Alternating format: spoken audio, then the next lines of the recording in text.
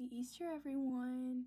I just wanted to come wish you all a happy Easter and to remind you what the true meaning of Easter is. I know that it's easy to get caught up in all the fun activities, like the Easter Bunny, and just all the activities we look forward to on Easter every year.